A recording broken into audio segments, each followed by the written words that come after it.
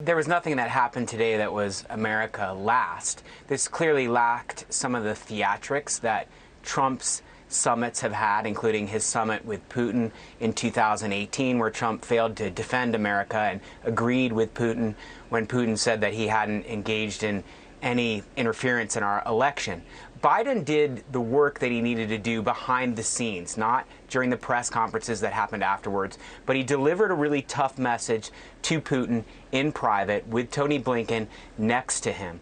I agree with Daniel that Russia and Putin are at an all-time level of confidence because they haven't been boxed in by a president in many years. They're engaging in interference in anti-democratic activities.